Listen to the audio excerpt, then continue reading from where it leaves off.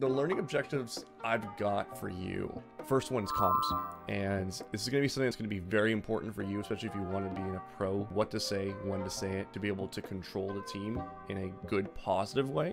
Your opping fundamentals.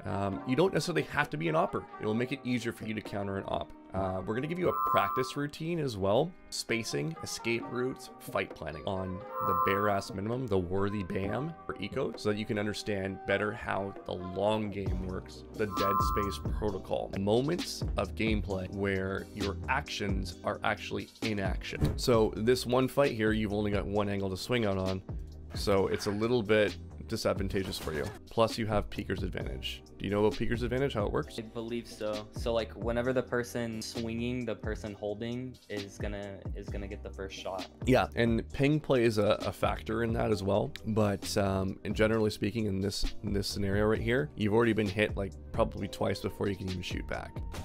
Right. You got forced into that fight because of the utility being used. So falling back to hell, if you were dice, could have been an option to stay alive a little bit longer. The role of the anchor and the role of the lurk is to exist as long as possible. These are the protocols that I'm going to give to you. So if you're ever in a situation where, once again, you were the furthest left, you were considered an anchor, furthest left on the map. Or if you were the furthest right, you are the anchor. There's some other rules that you need to follow as well as an anchor. You're the last person to rotate. And if you are going to rotate over, let's say we lose someone, let's say Omen dies here, okay?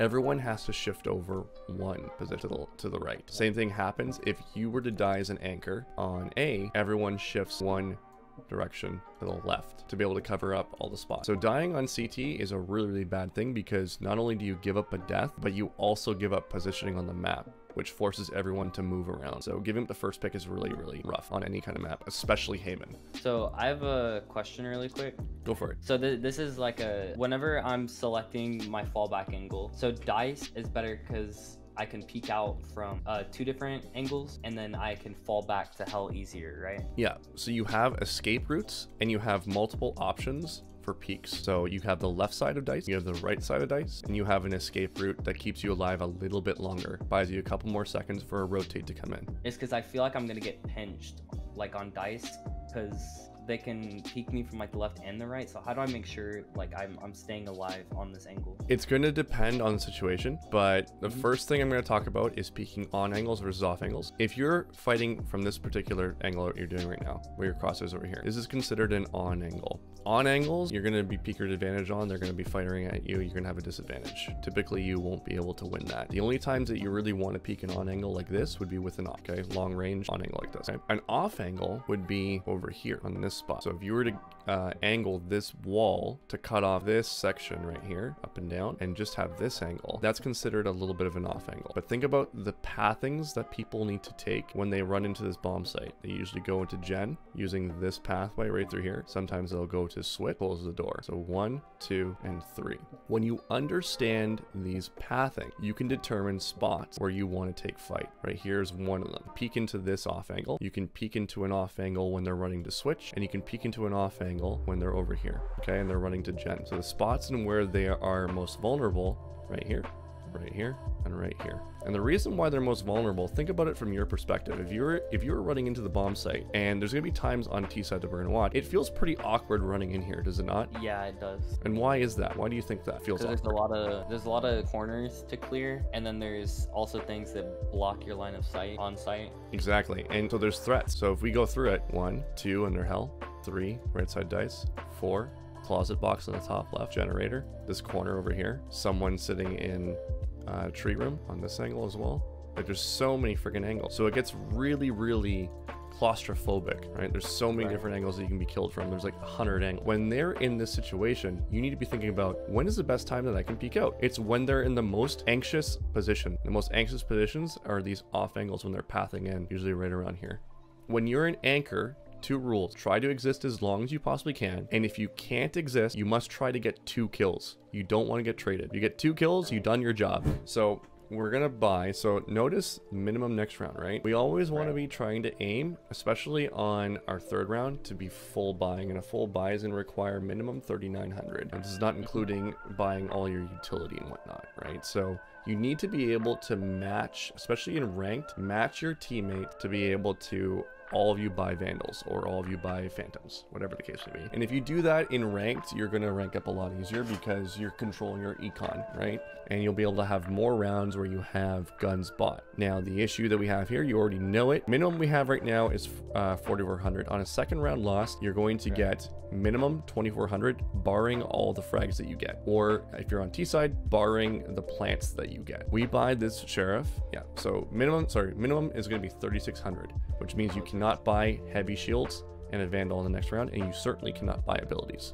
So that means in order to get value out of the sheriff, you have to get 2 kills to be able to full buy next round. Oh, no, I do drive. Oh, cool. So when you're driving, I want you to start thinking about how you treat your side view mirror and your rear view mirror, right? These are the 2 important pieces on the screen. The other thing too is you have your right side view mirror. These are literally your mirrors right here when you're driving. Now, most of the time you spend looking towards the center of your screen, but when you're driving, you also need to take in information all around you by looking at your mirror. Is someone going to merge into you on your left-hand side, right? Is someone going to come to your right? What's going on behind you? And you will often not just look at your crosshair, but you'll also just flick over every few seconds or so when you're safe to take in information and see what's coming up behind you. So it's no different here. We treat it just like driving. Now, the reason why I said zoom out your mini map at the beginning is because it's basically taking this side view mirror right now, and you're placing a big piece of tape right across of your side view mirror, and you're only getting half the information that you should be taking. So if you make those switches that I gave to you right away, it's going to give you a full mini map where you can get all the information that you need. And what I want you to do is, if you have that VOD reviewed, look at it and be like, okay, why wasn't I safe there? Maybe I didn't mentally project where they're going to be. Maybe I didn't plan in my head a safe spot to be looking at it. Was I exposed to like 1, 2, 3 danger angles when I looked at my minimap? We are now in dead space, where basically what we're doing is not serving anybody.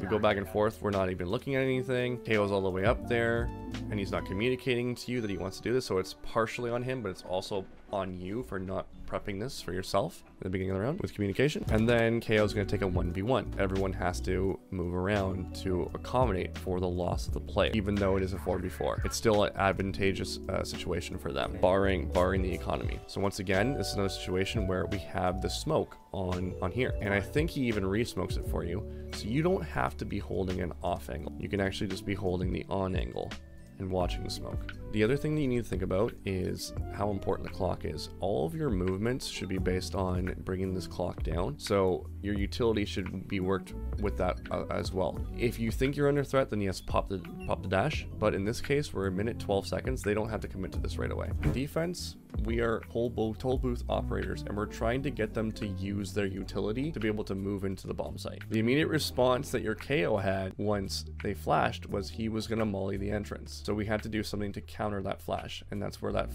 counter came. The molly comes out, they had to respond. They throw a leer. They're trying to get in here. Smoke is up again. They're going to have to use utility to try to get through that smoke. How else? What's an easier way for us to take space on this situation? Is there anything else that we could do?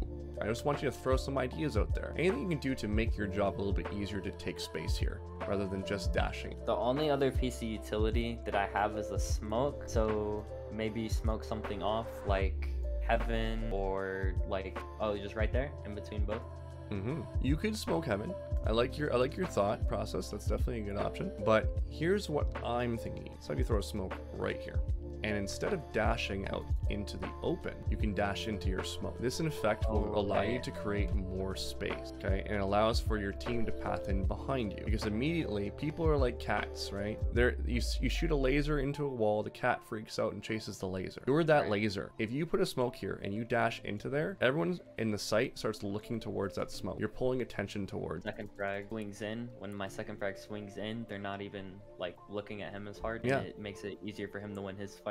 Exactly. And the other thing too is that now they only have to worry about this angle and the catwalk angle, which by the way has just been smoke. When they run in, they don't have to worry about this because the smoke is probably covering as they're running in. So you're in effect creating space. You're making it easier for you to live, and you're creating a better opportunity for yourself to get an entry frag as you go in. So let's say we throw that smoke right here. You dash into it.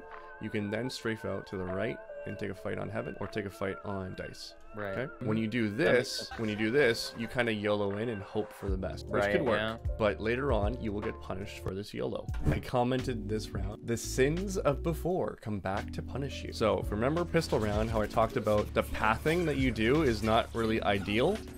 Right. Here's an example of you being punished by it. And now you're probably not going to repeat that mistake. This is a really easy one. Right. Some of the ones that I tell my students are like, you're going to have to get punished by this about 5 more times before this lesson finally sinks in. And you had the opportunity because you had the abilities to use them. If you have the abilities, use your abilities. If you buy the abilities, you should use them. What were your top takeaways from today? Top takeaway. First one, with the opping, I need to have escape routes. I need to plan my fights ahead of time. You recommended maybe going in a custom and practicing. Okay, this is where I take my first fight. This is where I fall back to, second fight.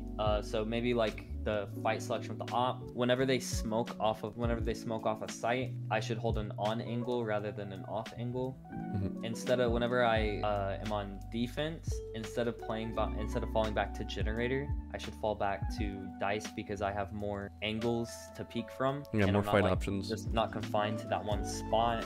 Whenever my KO is like fighting up, like I need to make sure that me and my team are in agreement on what we're doing. So if my KO is like pushing up, there's no reason being behind the bot. Yeah, and I can't remember the exact term that you used for it. I think it was like dead space or something like that, or like I'm not really doing like anything. I need to work on that as well. Yep, I was gonna say, yeah, that's called the dead space protocol. Basically, you're not serving a function right now. Every move that you make should serve a function of some kind. If your teammate is playing up, then you should play up with them.